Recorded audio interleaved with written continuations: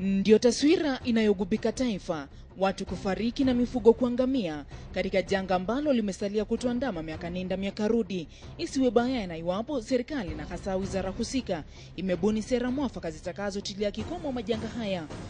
Tukitafakari miaka ya 70 na 80, serikali kupitia wizara ya kilimo ilianzisha mradi wa kuzalisha vyakula hasa mahindi kupitia jeni mseto almaarufu hybrid kwa madhumuni ya kuimarisha mbegu na mazao.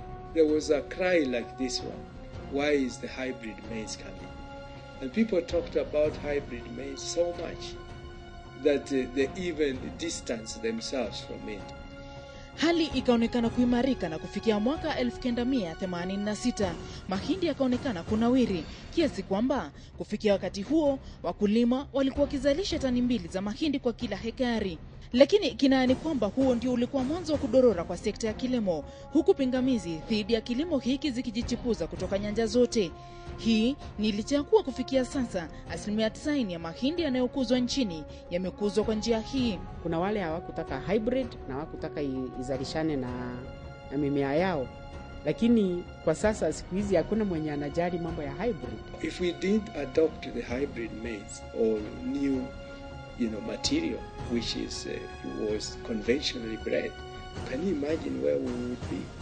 Ilivyo leo, mizani ya mahitaji inaonekana kuzidi kiwango cha uzalishaji, huku sera za kilimo zikitajwa kuwa hafifu licha ya maafikiano ya mwaka 1987 na 88 ya kubuni mradi wa kuleta mabadiliko katika sekta ya kilimo. Mwaka 2001 uzalishaji wa vyakula vya kisaki ukabisha hodi, na kwa mara nyingine tena Wakenya wakadhihirisha kuwa wenye roho ngumu licha ya kukauka kwa maghala. Wanaobuni na kupitisha sheria wakasalia kuwa wenye kupinga sheria, hali hii ikiwa bayana kwa sasa ambapo wabunge kadhaa wamepinga uzalishaji wa vyakula vya kisaki licha ya sheria waliopitisha mwaka 2008. Je, tutajikwamua vipi iwapo hali itasalia kuwa hii? We got the finest scientist in the world in Kenya. Don't underestimate ourselves. Let's utilize their skills, let's utilize their knowledge. They talk about rainfall, they talk about drought. Really, if we continue talking about this, the situation may not improve. Ni taifa ambalo limetajwa kuwa lenye uwezo wa kujitegemea, lakini hali imekuwa kuagiza vyakula kutoka nje, huku gharama ya maisha nayo ikionekana kuongezeka maradufu. Ni hivi majuzi tu ambapo baraza la mawaziri liliafikiana kuhusu kuagizwa na kuingizwa nchini kwa mahindi ya kisaki japo kwa masharti, huku wanasayansi nao wakijikakamua katika kuona kwamba teknolojia ya kisasa ya uzalishaji inaungwa mkono kwa lengo la kuimarisha kilimo. Lakini tunajiuliza, kilimo kitaimarika vipi iwapo sera za kilimo ni hafifu? Hawa wamekosa mbinu ya kubadilisha Kenya, hawana ramani ya kupeleka Kenya mbele, ndio Kenya hii inazunguka mahali moja. Na siasa hii pia nafikiri ni kwa sababu ya usimamizi mbaya wa sekta wa kulima. Look into the whole costing of fertilizer, herbicide and pesticide. Where are we going wrong? Tukiangalia mataifa kama vile Tanzania na Malawi, serikali za mataifa hayo zinaendeleza mfumo wa uzalishaji ambao umeonekana kuimarisha kilimo. We got 9.5 million hectares of land which could be put under irrigation. Why don't we encourage private investors to go into massive agriculture production? Aidha, iwapo serikali imeamua kugeukia teknolojia za kisasa kama njia mojawapo ya kuimarisha kilimo, matarajio ya kila mmoja ni kuwa sheria zinazodhibiti matumizi ya vyakula vya kisaki hazitokiukwa na hivyo kuhatarisha maisha ya Wakenya.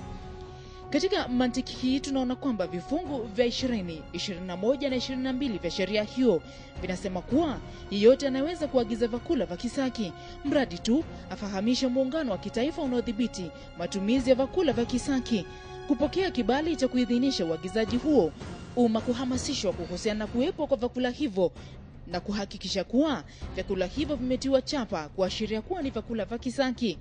Hata hivyo, idhini haijatolewa kuruhusu upanzi wa mbegu za kisaki.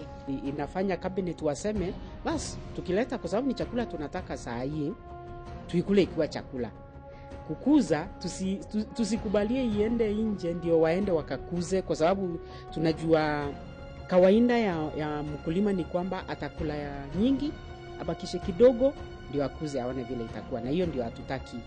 Kifungu 52 cha sheria hii pia kinaeleza bayana kwamba iwapo yeyote atapatikana na hatia ya kuagiza vyakula vya kisaki na kuvileta nchini au kuvitumia pasi na kuzingatia utaratibu unaostahiki kisheria, atakabiliwa na kifungo cha miaka 10, kutozwa dhamana ya shilingi milioni 20 au yote mawili. Ndio, na kwa hivyo na mahindi ama chakula chochote hakipazwi kuacha nchi yenye kinatolewa kabla hatujapatiana certificate. Ikizingatiwa kuwa ni nadra kwa yeyote anayenunua bidhaa dukani kusoma maelezo yanayochapishwa kwenye pakiti, na kwamba mataifa kama vile Afrika Kusini na Misri hayaweki chapa vyakula wanavyouza kuashiria kwamba vyakula hivyo ni vya kisaki.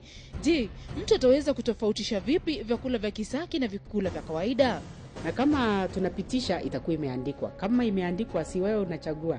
Kwa hivyo mwana Kenya asikae akiogopa, nikienda supermarket huenda ninakula GM. Hapana. Wakule chakula wakiwa wametosheka. Wangefanya mjadala ili waweze kuelezana GMO ni nini, kwa sababu gani tuipokee, tutakuwa na athari gani, tutakuwa na manufaa gani. Yote 9 la 10 ni kwamba iwapo taifa limeamua kutumia teknolojia mpya za uzalishaji wa vyakula, himizo limetolewa kwa wao kushughulikia vilivyo sera za kilimo, gharama ya pembejeo za uzalishaji pamoja na miundo msingi duni. Zubida kwa KTN, Nairobi.